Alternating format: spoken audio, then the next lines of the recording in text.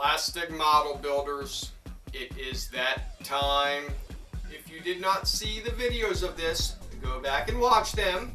It is the Revell B-1B Lancer 1/48 scale. Go big or go home. Model making madness, especially with this one. So this is the box. You've seen it. And now it's time to show you the plane. Here it is. Voila! This is it. The B-1B Lancer by Revell 1/48 scale. Let me tell you something about this model. Not only is it big, but it also looks great. So go out and get it if you haven't gotten it yet. It's a hard find. You can get it on the auction sites, and it's kind of expensive. It's not cheap. I've seen it lately going for the 200s, and that's American dollars, USD, but you can find it. So a little bit about this plane. The wings, they move in and out. They've got these right here. They come out. A little bit tricky to get them out, but they will come out. We have this right here. You just gotta be careful. You can lift that up. You can see inside of the airplane. That's another plus. We'll put that back right there. It only goes one way. Make sure you put it on right. There we go. Make it look pretty. We've got our nose cone, and we can take this off. Oh, look at what we have here. It's the radar right there. There you go. We've got our canards right here. We've got this. It's our wheel. Yeah, it moves. This also goes up and down like this. Neat little plus to the model. I like it. Next, we've got the stabilizers. They move just like so. Got to be careful when you put this together though, because they tend to want to fall down. So I've got a little piece of paper here just holding them in place. You really have to press these together to get them to stay. That's maybe the only con. There were a couple of other things that made this model a little difficult, and that's when you have to press this together right here. The seams were pretty good. They went together fairly well. They just left a little bit of edges because you have to be careful of how they go together. We're going to take this, we're going to stick this back on. I don't think it matters which way it goes on, as long as it goes on. And there we go. So we've got that. We've got our engines right here. What we're going to do is we're going to take out these little pieces right here, and we'll show you how the wings fold in. The best way to do this is you kind of just grab it, get your finger in there, and slowly pull out one side. You can see right there, it's got these little tips for it, and as well a little notch right there. So we'll try that with this other side. Hopefully it goes the exact same way. Just grab it like so, slowly pull out on the back side, just like that, and then pull. And there you go. It has little notches. These wings, you have to be careful when building this plane unless you make these detachable, because I had a lot of problems with, it was hard putting this together, as you see in the videos. See now, look at that, it wants to pop up a little bit when the wings are back. I've even got some weights in here as well. So apparently the 2 ounces of weights I believe I put in is not enough to keep this plane on the ground with the wings swept back. So let's see what happens when we sweep them forward. Just a little bit, keeps on going. You see that plane slowly starts tilting forward. There we go. Back about almost to the halfway point, and they stay. Either way, we'll just tilt these back.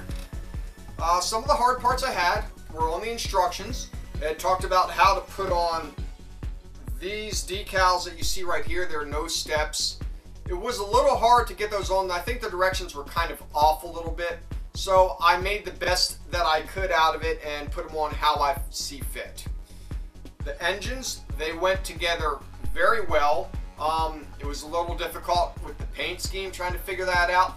Basically, the outsides of these engines, they go a steel color, and the insides, they got painted a gunmetal. So that's that. Gunmetal seems to be a popular kind of color with the past 2 models I've done. By the way, this was one from Ellsworth Air Force Base. That's in South Dakota.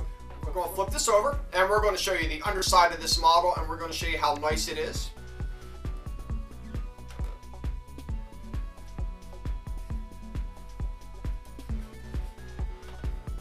So here is the underside of this model. As you can see, we've got a whole slew of bombs inside of there and ram missiles, or AIM. I believe they were AIM missiles. Either way, there they are. There's a lot of those. I would say 16 in total. So you're going to have to do a bunch and a bunch of work if you want all those. Here is one plus. The wheels. Watch this. That's right. The wheels move on the front and the back if you do it right, and as well on the sides right here. Although that turns, this one is a little bit less loose. Maybe put some oil in there. You can see how that also moves. So another great feature of this model, moving wheels. We will turn this back over. Got to do this carefully because, as I said, these wings, they tend to move very easily. This is a big plane, and at least I can grip it how I want because that's how sturdy it is. Just make sure you don't use too much glue, but you want to use enough where everything stays put. As you can see, great model. Didn't have a lot of issues with seams. Things went fairly well. I did take the time to make them a little bit better, the best of my ability. There is a seam that goes around the whole plane right here, and there is one, I believe it starts right here in the back. I did this one a little bit better, so it's kind of hard for me to tell where it is, but I believe it's right here just before these insignias. So, you know, a little bit of sanding. You'll have a little bit of work to do when you fill in, like, rescrape some of these lines, but overall, this is the model. Recessed panel lines, that's always a plus, so remember that when you get this.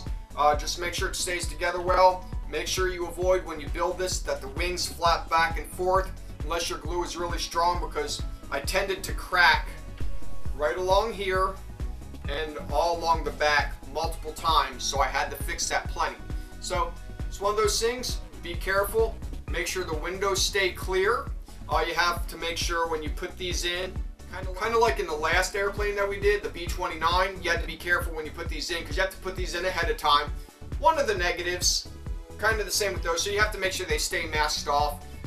Make sure you don't get any stuff inside of there either because it'll be hard to blow out. I've got some flakes in there would kind of just wound it, but that is what it is. So, and just a small little strip right here also gets painted right down the middle of the plane. So when you put that on, just make sure you get that. Then here it is, the B-1B Lancer, 1/48 scale by Revell. Let's take a closer look at it, shall we? So let's start with the nose cone. As you can see, it comes off. We have the radar. Look at that, it's nice and pretty. It's not all dirty. We have our front landing gear. You see the front wheels rotate as well as the axle. Hydraulics, whatever you want to call them. I'm missing a landing gear light, oh well. So people modify this right here. It pops up, but you can glue it down and make the two hatches. You can see straight through. We have our seats, and of course the ladder moves up and down, but the actual thing itself does not. And here's the inside of the cockpit. You can see the detail. I used decals, didn't worry about anything else. So here's where the seam line is. That meets the fuselage with the front half of the plane. Behind there, of course, remember, is our weights. So here's some of the decals showing you them. The lady of the night, isn't she pretty? So here's the main fuselage. We've got our rear engines right here, and of course our tail. Here's the wings. You can see this decal detail, how it's laid out right there. Looks lovely. Tail, you see the rudders, they move back and forth. Stabilizers, whatever you want to call them, you might need to brace those. So here you can see the finish line, a little hard to see it, but it's there, so you had to do that. And of course you have your engine nozzles right there. You can buy aftermarket parts. Here are the wings that move back and forth. If you choose to have them out, you can put the inserts in there like I showed you earlier. This, of course, if they're back, makes the plane tip up, so you might need more weights. There's an in detail shot right there you just saw of the engines. Here we go, the underside of the plane. Looks fairly clean. We've got our missile bays and the doors. You can see how these are done. We're going to show you a straight shot. And then after the straight shot, you can see it from the side. And of course, landing gear. very important, check out the wheels. They move, really cool. Good feature of the plane. If you plan on doing that, you see the fuel tank, chromate green. Look at the little model these wheels. They were tedious to do. So here is the bay doors, and you can see all the detail inside. You can do it however you want your model. So here's the rear engines. They look pretty, and the nozzles, of course, like I mentioned, you could buy aftermarket parts for those. This is pretty much it. So there you have it, the B-1B Lancer by Revell. Our next model, the F-4 Phantom, another one by Revell, because I like doing Revell models because they're easy to get, they're cheap, and they're fun to build because they're such a challenge, and they're great for honing in your skills. So here it is. Watch that. Here's a couple clips of the upcoming video. As you know, the box break is always first. And then, of course, we build the model. So look forward to seeing the F-4C Phantom. Subscribe, that way you can see the video coming out in 2 weeks. Give me some comments because I love comments, and a lot of likes. See ya!